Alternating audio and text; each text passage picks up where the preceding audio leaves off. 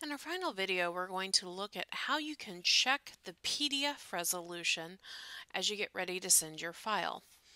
So we're going to be looking under File Export.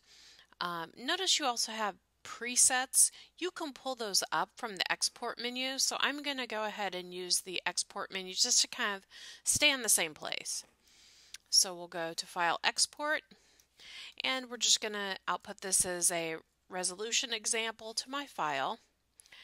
And I'm going to change this to a print because we'll do something a little differently for an interactive. And so this is the critical dialog box. This is where you will find those presets that I mentioned earlier.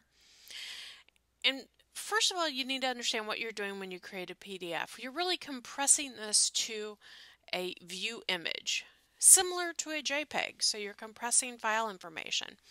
So the critical place you want to look is under compression. What are you going to be downsampling things to? So here I have it at high quality. We're downsampling to 300 pixels per inch. So that is setting our resolution at 300. If I go to smallest file size, you can see that's changed to 100. So as you've learned earlier, that will impact the overall quality of the viewing. And I'm going to go ahead and let's change this back to high quality. We'll do an export. And then we will do an export. And this is going to be our lower, still on the print. And so that's a small one. And again, this is at 100. And we'll export that.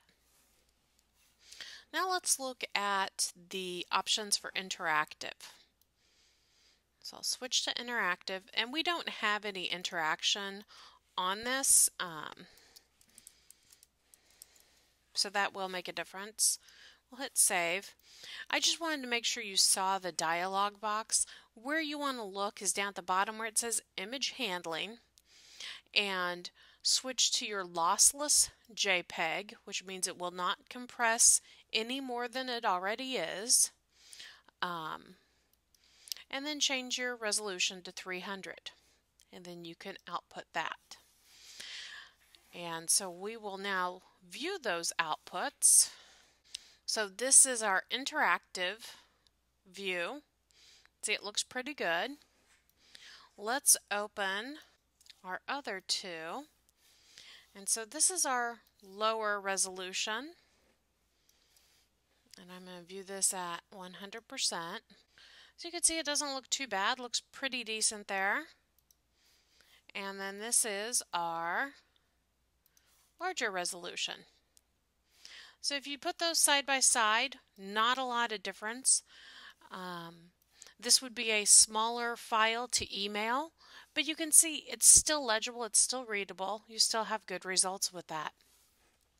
So that is how you change the resolution inside of PDFing.